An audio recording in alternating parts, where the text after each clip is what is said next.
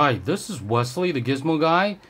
Today I'm going to show you how to use our latest fourth generation transmitter. We started to ship out the fourth generation transmitter on August 1st of 2017. So if you order after like sometime in July, late July, you'll get the fourth generation of a transmitter instead of third generation. And let me show you what the difference is. The fourth generation transmitter and the third generation transmitters actually look identical. The outside is the same, nothing changed. The only main difference, is on the switch itself.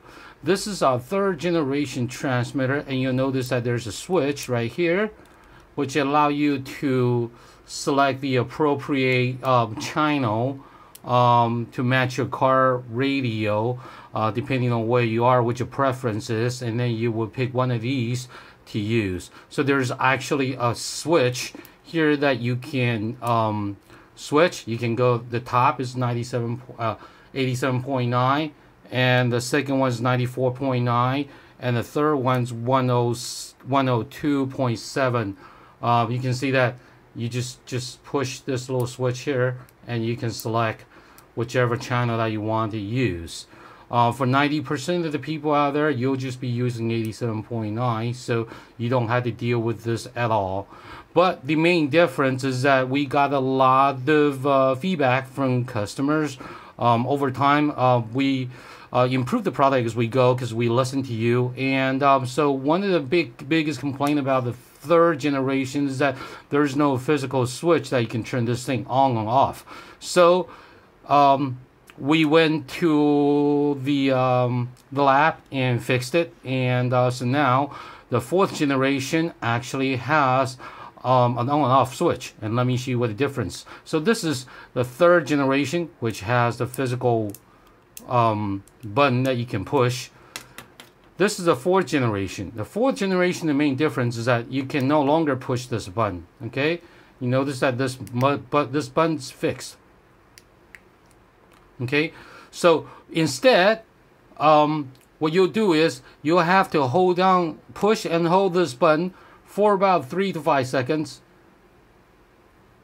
and the thing will come on. You'll notice that the little blue light comes on. That tells you that the transmitter has been activated. So now at this point, all you have to do is plug it in and it's ready to work. So we'll try that.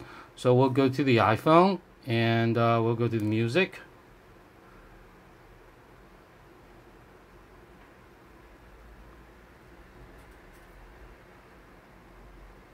So we'll play music.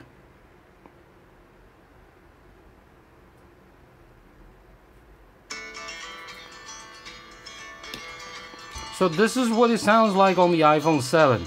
So now we're gonna play the music over this little portable radio. So I'm gonna put this on pause, and then we turn on this radio here.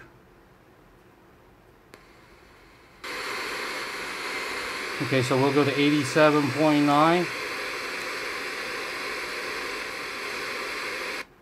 Okay, so now it's at 87.9, so it's ready to be receiving any music that we send to from the iPhone.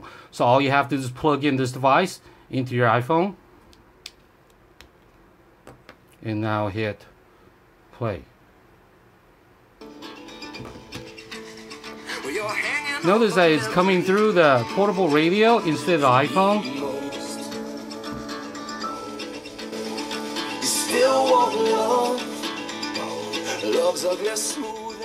It's loud and clear without any sort of static or distortion. Okay, so see, unplug, plug it back in, and hit play.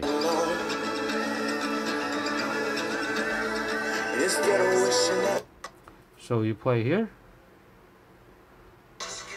This is what it sounds like on the phone.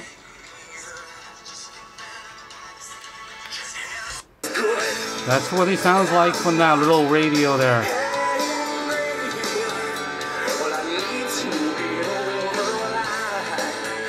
So if 87.9 is not working for you, what you can do is go to the next setting, which is 94.9.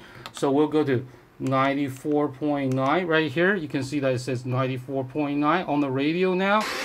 Okay, so now it's not getting music. So all you have is hit play. But since you don't hear music and you cannot physically push this button, all you have to just hold it down for a second. You see that? By holding it down for a second or two, what the transmitter would do is that you will jump into the next setting. So for instance, if you have on 87.9 right now, and if you hold down to the button for a little bit longer, you'll go to the next setting, which is 94.9.